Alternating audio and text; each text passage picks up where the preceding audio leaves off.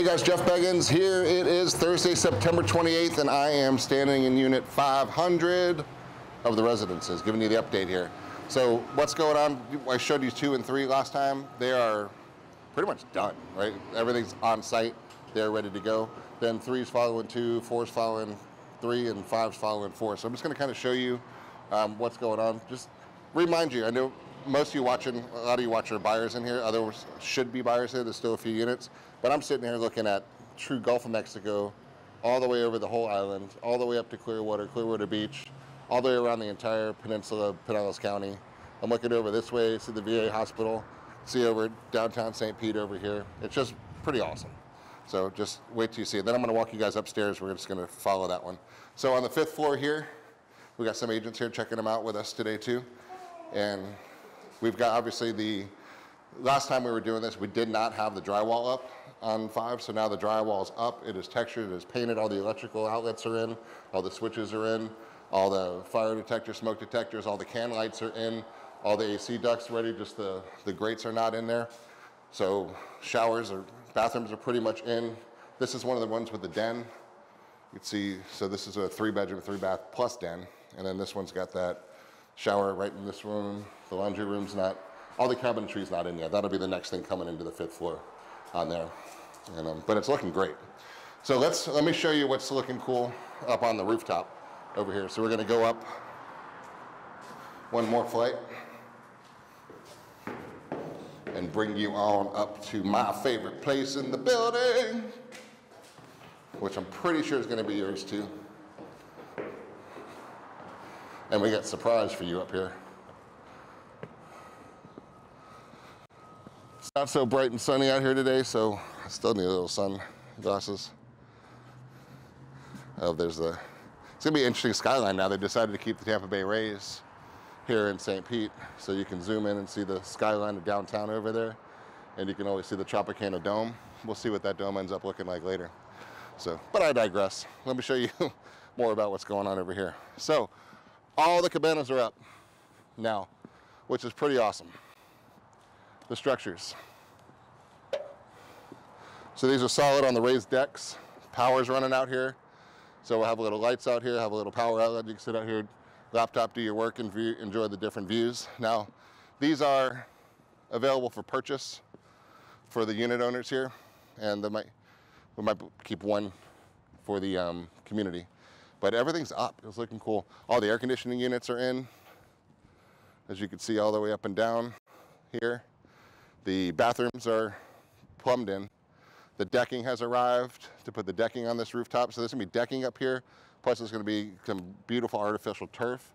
And it's gonna have just such a cool contemporary feel and look on this building. So next time we come up here, you'll see some of the decking down, and decking's actually going up on these platforms here as well. So you have the Trex decking, very low maintenance. All the railings are up, glass railings, so when you're sitting down, you can still see out. This is by far my favorite part of the building, because there's not another building anywhere on the beaches that has a rooftop like this, that's usable, that's functional, that's for you, the owners, to come take a look at this one. So that's kind of what we like to do, is design something cool, different, that's not anywhere else. So you'll see those ideas in every one of the projects that we do. What can we build that's not been done before? What can we build that's cooler than the last one that we did? And what's gonna make people say, wow? And that's what you're gonna get here at the residences. So that is the update for now. And we're still looking for completion. Will be by the end of the year. And we'll be moving people in January. Say probably January into early February, but probably in January time. But as we get a little closer, this is just September.